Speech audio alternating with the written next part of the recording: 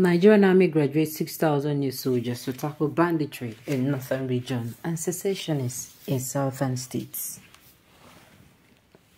The Chief of Army Staff, COAS, pointed out that young soldiers will be opposed to advanced military training to sharpen their newly acquired skills.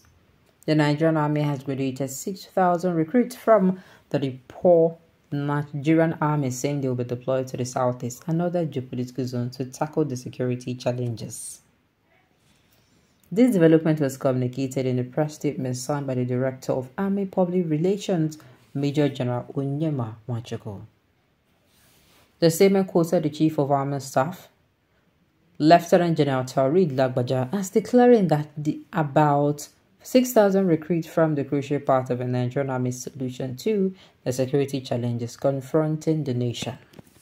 General Lagbaja made the assertion while addressing youth recruits after reviewing the passing on parade of the 86th regular recruit intake at the RSM Hamakim Parade Ground, the Ipob Nigerian Army, on Saturday, 15th June 2024.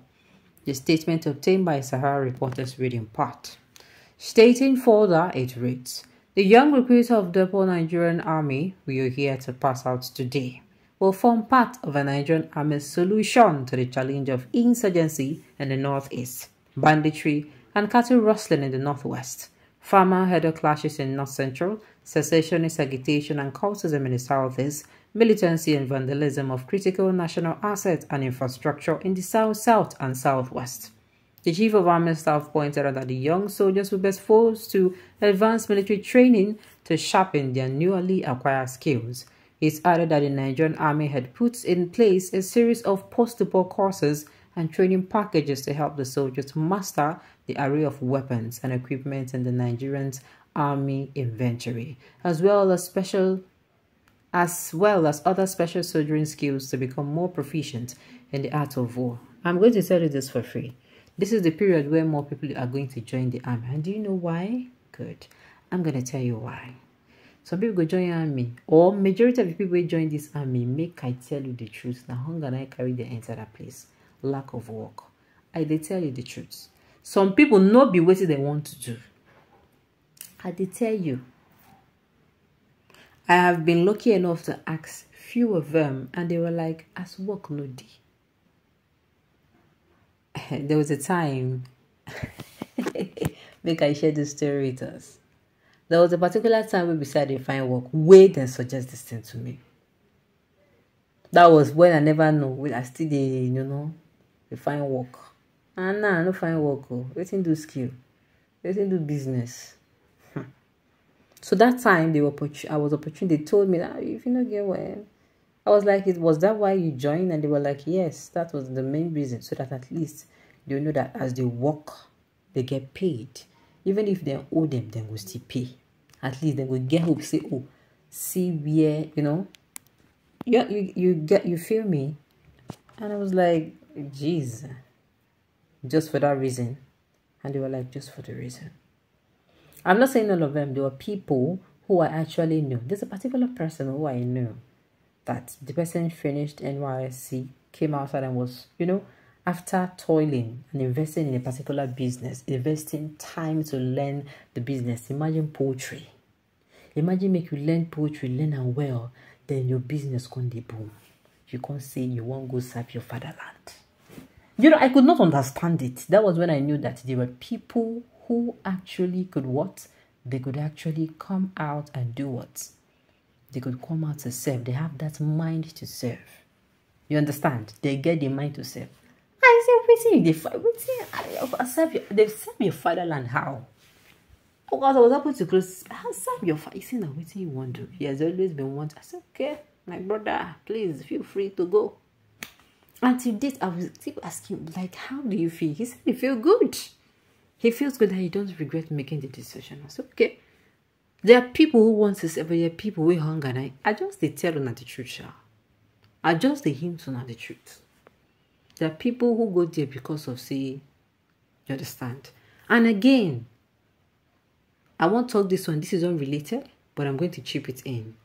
Then it is not painful for such people, most especially people who sacrifice They are sacrifice, they are staying with their family, hearing from their family, they go and they fight, and then to even pay them, well, you not pay them. This minimum wage they shout, it isn't only for us. These people are involved.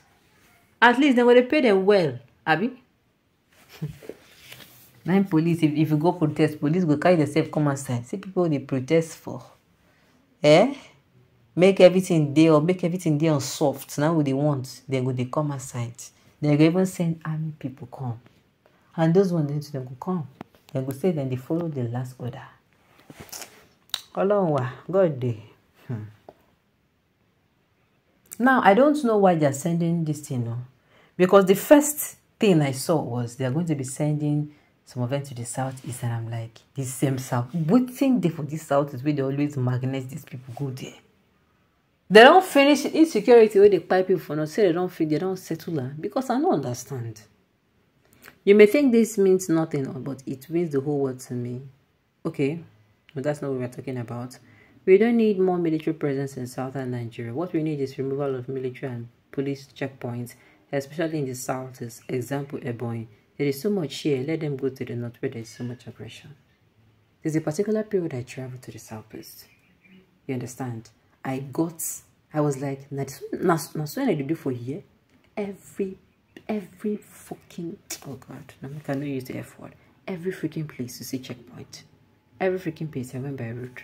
Every freaking place. From this place to, clearly, what is going on? Why they, I said, I know that, what they end? What happened for you? I was like, And it is not, we were not seeing people, you know, get choice. They say, anywhere you they call that, you come down, they search you. You get where you go wish. You get where you go wish, you go come down, you go carry your hand up.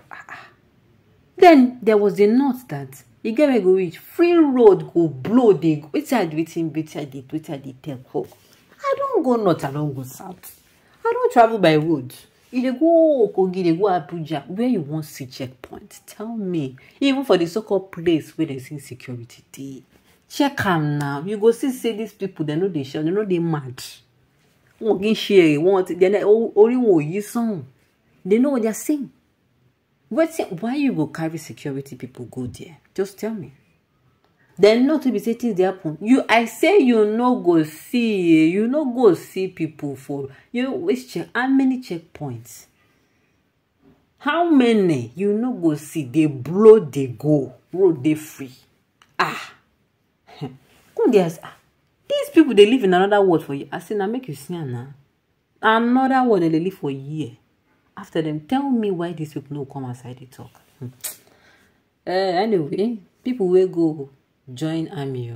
We say make una congratulations to una, but make una eyes they open. Now battlefield, battlefield and day. Even civilian this period, they nobody get joy for them. So make una open the eyes and make una use empathy. They carry out your duty. Alright, and this would have come to the end of the news. We should thank you for tuning in to listen. Until I come your way next time. Enjoy the rest of